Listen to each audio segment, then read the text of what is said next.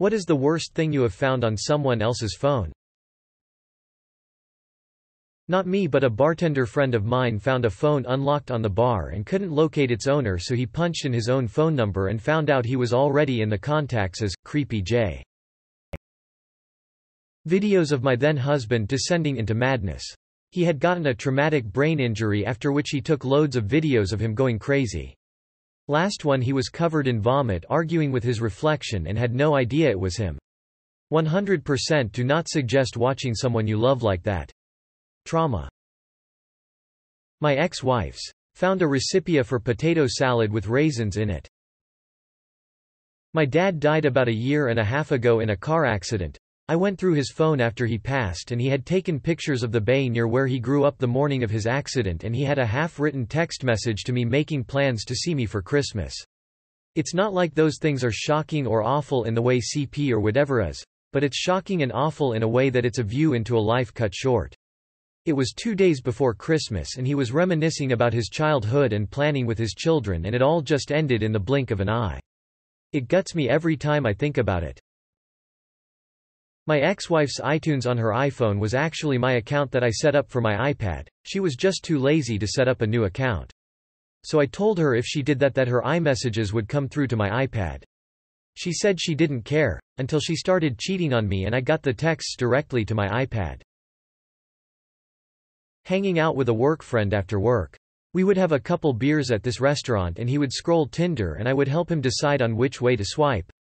Until we saw my wife, now ex-wife. That was not a great time.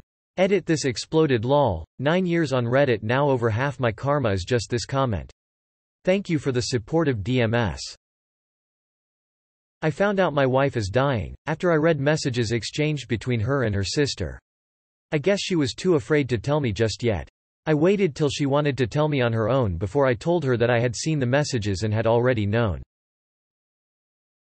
Found texts from my GF's secret lover.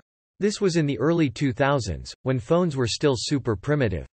Her phone had that Snake game on it, and mine didn't, so I would occasionally use her phone to play Snake. The game would get interrupted if someone texted though. And sure enough, while I was playing, her secret lover texted her. I saw it, and then couldn't help myself and had to read the rest of the texts between them. Absolutely crushed me. Mild compared to a lot of other people's stuff posted here, I know. An old friend of mine called me frantically requesting I come to his house because he needed a witness. He feared his then-wife was about to call cops and accuse him of domestic violence. I could hear her in the background screaming, "Jose, don't believe him."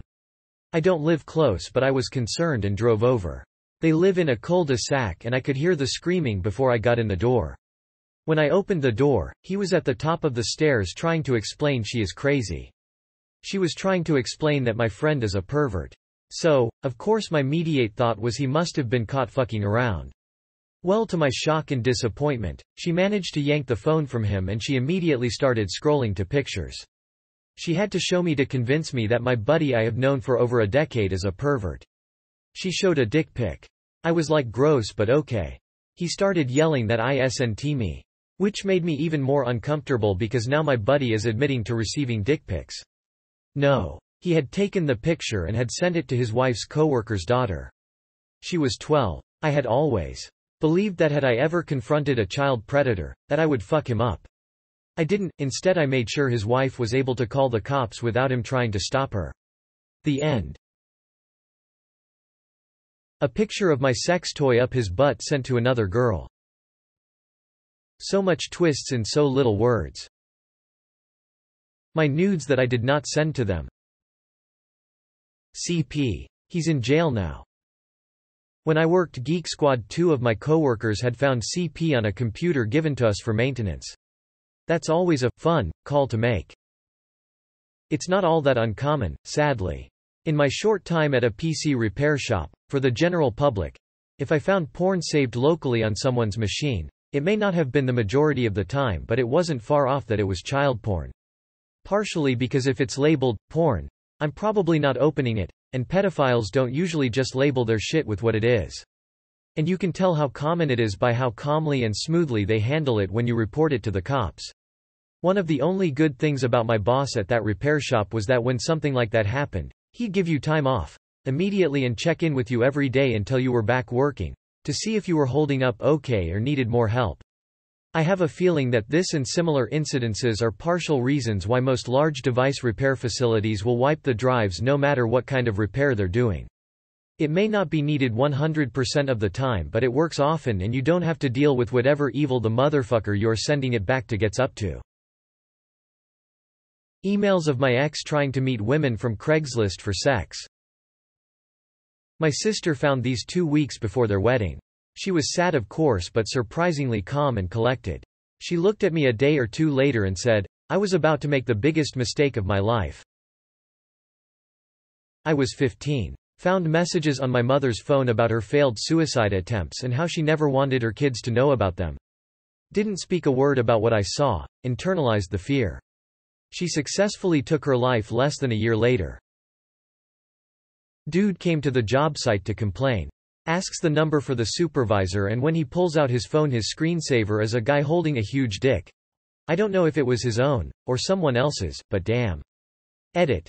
Oh good. My highest upvoted comment about some random guy's dick pic. Lovely. Photos of my own diary. My ex-boyfriend had taken pictures of every entry from when I was a kid and sent them all to my parents. What? That is fucking bizarre. How did your parents react? I feel like if someone did this to me, my parents would be like, why the fuck are you sending me this? I'm a dental hygienist. A long-term patient of mine wanted to show me pictures of his fiancée's new puppy. Instead, he showed me 2 dick pics. Lol, I've had the other side of this coin. A friend brought his new girlfriend over to a party and she said he'd shown her pictures of my dog and that she loves them and asked me to show her more. I did. Then she pulls her phone out to show me her dog and boom, the first picture up was a picture of her boobs. She panicked and hit back. I had no reaction, so when she looked at me to see if I had seen, I was looking at my phone to spare her the embarrassment on her first meeting of his friends. My boss telling his second-in-command all the things he loved doing to her during their affair. Her phone was just on the table and up popped the message. I wish I'd not read it. I wish I'd not read it, should have taken a picture. You could be third in command with your feet up on a desk. An app that allowed a married man to control a vibrator my GF was wearing while around me. I found I love you texts on my mom's phone to my boyfriend's dad, while my parents were still together. Edit for context. My boyfriend and I have been together since 2017. This whole ordeal happened 2020. My BF and I are waiting it out until we move out of town lol. I did confront my mom and she told me to keep it a secret until after she got back from camping. Camping spot was 10 minutes away from boyfriend's dad's house by the way, they separated shortly after. But then my mom and my boyfriend's dad moved in together while my dad, boyfriend and I were all living in the same house. I was excited to tell the story about how my date handed me his phone to show me a picture, and it was followed by about 10 dick pics of different dicks. He was a rugby player and apparently he left his phone on the bus. This is what his teammates did to his unattended phone. But after reading all these terrible stories, I am not sure this was the kind of story you were looking for. Edit. Thanks for all the awards and updates. I wasn't expecting this comment to blow up the way it did. Also, maybe he was gay, I don't know. He was a crazy guy, didn't give too many fucks about anything.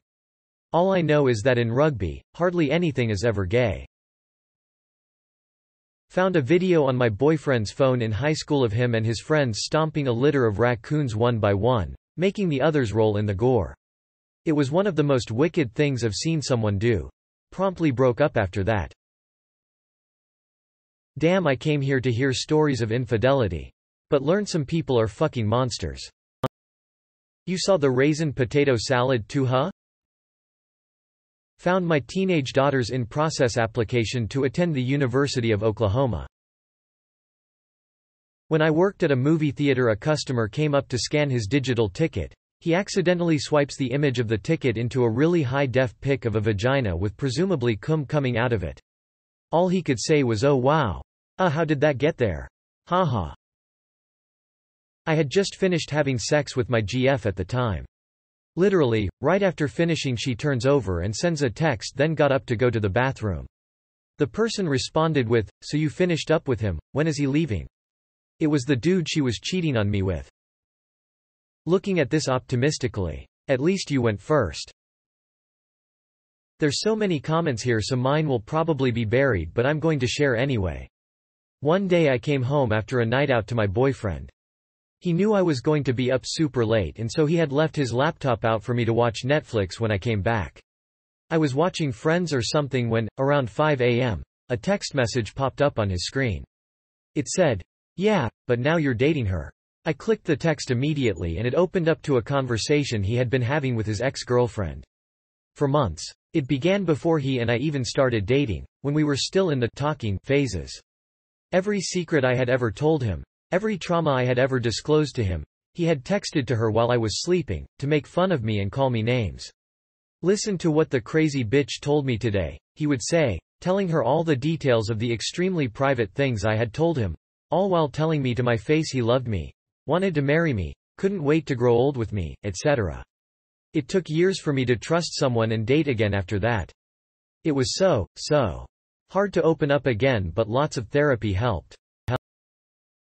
I was a personal assistant to an older gay man who ran a fancy event planning company.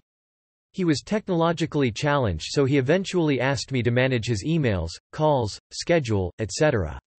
One day he asked me to help him with his personal laptop because it has a bunch of viruses, or something. His computer was 90% porn. His search terms and videos of choice were old young gay sex stuff, and he was basically searching my physical description gay sex into porn sites. I was weirded out but kept working for him until he passed away. He may have been a weirdo, but he was a good boss, and in the end I considered him a good friend. Everyone has weird kinks in my opinion, and he was never inappropriate with me, so I didn't see it as a deal breaker. My boss was computer illiterate. One day she asks me to help fix something on her cell phone. She did this from time to time. Fix her phone. Fix her kid's phone. Whatever. One day she asks me to change how messages appear. She gives me a phone and in her messages is a message that says, "Stay the fuck away from my husband. You were just a whore for him to fuck and I won't let you hurt our family anymore." Not entirely sure if she sent it or received it. Either way, yikes. Pics of me sleeping with their dick next to my face. Most disgusting shit ever. Oh, and maybe an honorable mention, pics of my ex cheating on me. Before we were dating, my girlfriend showed me a conversation from Tinder with a guy who wanted to pay to touch, sniff her feet. She never actually met up with him, but would kinda string him along a bit because the messages were funny to read. Anyway, I scrolled down just a little and he said something like, "1K to sniff your butthole." I definitely wouldn't be tempted by a quick 1K. It's just smells. You called? Had a client showing me a picture of a haircut they wanted. I was hovering behind him as he was flipping through pictures, and the next one to the haircut ended up being what I assume was him, but his asshole wide open and googly eyes on his cheeks, bent over like the autocock meme. This was the day I learned never look at the phone until the customer has their picture up and ready. Damn. A lot of y'all seem to have some really strong feelings about Club Penguin. I used to work with a chick who took her husband's phone to work by mistake. While showing a bunch of people photos of her kids, she stumbled across a nature folder and clicked it. The folder was full of CP. I watched as the blood drained out of her face and she became visibly pale and then sick. She threw up. I've never seen someone's emotion skin color change up so quick. It scared the shit out of me. I remember hearing her scream cry while talking to the cops. When her husband arrived with her phone, they slapped the cuffs on him and he confessed on the spot. I found a phone and looked through the photos and found a picture of the guy holding his dick, but it was next to one of those tiny cans of Coke you get on planes. I have no idea why, but I assume he was trying to trick someone into thinking his dick was a regular Coke can size. My best friend had been dating a girl. One day I had his phone as I was fixing it for him. I was a bit of an entrepreneur. Maybe not, guy in school. I always was fixing things, selling stuff and so on. Anyway, after I fixed the screen on his phone and camera, I went through some motions on his phone to make sure the screen still worked. I took a photo and then went to photos and saw everything was good. I accidentally swiped again and saw a video. He used to make lots of parkour videos back in the day, so I assumed it was one of those. It wasn't. It was a video of him forcing himself onto his girlfriend, and there were loads. All of them she looked like she was crying in the brief snapshots I saw of them. I deleted them all off his phone and told him I had to wipe his phone because of some stupid reason. He was really angry and asked if he could get his videos back. His girlfriend at the time suddenly looked really relieved and quickly ran away. He stood there for a moment before turning to me and asked if I wiped his phone on purpose. I said I did. I saw and that we are no longer friends. Turns out he used those videos to control her. I never considered myself to be tough or strong, but I felt quite proud at the time. Part of me wishes I'd hit him, but I think I saved someone maybe? We never spoke again. He moved schools as I think he was afraid I'd tell people. I'd like to say I should have contacted the police and made sure I had her consent. I'm also not saying what I did back then was the right course at all. I was a teenager, not an excuse at all, but I certainly didn't handle it how it should have been handled. 2 Okay, I'm getting a lot of messages about this story being fake. I helped the criminal out. Didn't really expect this much a reaction. I was a teenager with zero clue how to respond to something like this. She never reported it or ever said anything. If I had reported it would have been with her consent. Maybe she did report it later on when she was ready to. I have no clue what it would be like to be in her situation or any rape victim situation, but I can't imagine how embarrassed or what emotions would be involved if you were not ready for something like that to come out. Also, you're free to believe what you want to believe. We are strangers on the internet. Not nearly as drastic as some of these, but on my ex's kick, he was sending other, much prettier, skinnier, girls' photos of me sleeping naked. The worst photos I've ever seen of myself. And with all of them, they were making fun of me, calling me fat, ugly, gross. Really fucked me up for a while. Just making this edit because I'm realizing a lot of my responses are just various thank yous, so I wanted to take the time and say genuinely that I do mean everything I reply with. My heart is very full from reading these, and I do truly wish all of you the best. I wish I could express better how grateful I am for having the courage to actually post this, and for all of you who have responded and even awarded, what? Multiple messages on various chat apps on ex's phone. Not just messages to other women but also chatting with teenage girls in explicit and derogatory ways. Also, trying to meet up with a 16-year-old. When confronted he said he was never going to act on any of it. And it was my fault as the relationship was going downhill and he was sexually frustrated. Oh, and photos of me naked and passed out, very early in the relationship. I found a plethora of nudes of my friends and several other boys and girls at our high school, including mine, my friends, and I never sent him nudes nor did we have any sexual romantic interest in this person. I assume the same for the others. When I was 21, I was dorming with my best friend. We had become best friends in high school, and this was our senior year of college. So we had been living together for 3.5 years at school.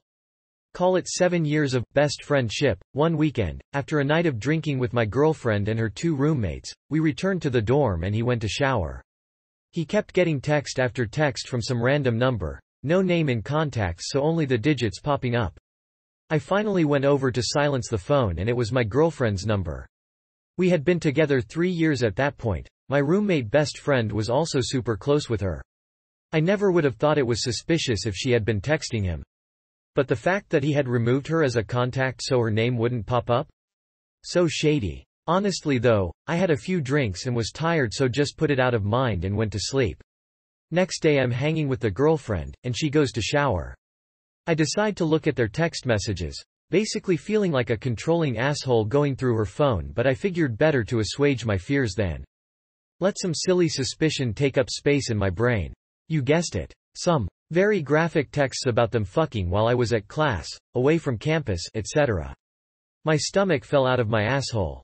Proud of myself for how I handled it though. I confronted her in her dorm hallway as she was coming back from her shower. Cussed her out something fierce as she kept trying to hush me up and get me out of the hall so she wouldn't be embarrassed. I then texted my best friend, marched right over to where he was studying. She must have texted and warned him because when I got there he just stood up and walked out of the building. I cussed him out something fierce as well, and walked away. As I was going to my sister's dorm, to have a real good cry now that I had confronted those 2 assholes, I get a text from my now ex-girlfriend.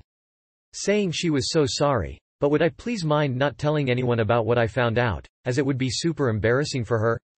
I'm an open book, and I was emotionally devastated. So guess what? Everyone knew what happened. I lost my best friend of 7 years, my girlfriend of 3 years, and a whole lot of mutual friends who decided to overlook what they did and be neutral. But I also had a lot of people stand up for me and cut those two out of their lives. I learned which of my friends were just surface level, and which people I could truly rely on to be honest, moral, dependable, etc. Without a doubt one of the worst times in my life. Rebuilding after that was brutal. But I wouldn't change a thing. I learned and grew so much. Approximately 8 years later and I have a wife, a home, a career, 4 pets. I have done tons of work to improve my mental health in the wake of that miserable paradigm shift, and I am honestly happy. I'm genuinely grateful it happened, because if they never decided to try to fuck on me, or worse, if I just never caught them, I probably would have ended up married to that psychopath and spending all my time and energy hanging around with the selfish asshole, best friend, instead of filling my life with all the amazing people and things I have now. A WhatsApp group with the title without my name. Since this blew up so much I will tell the story. So I was at party and this out of some reason a guy had this girl's phone unlocked and showed it to me. He was excluded too, by the way. No, they were not planning my birthday, they just met. I saw the chats. They weren't really close friends but still hurts to be excluded. Also thank all of you for this many upvotes and answers. It's my first time that a answer of mine blew that much. My friend had his own picture as his wallpaper. I was disgusted.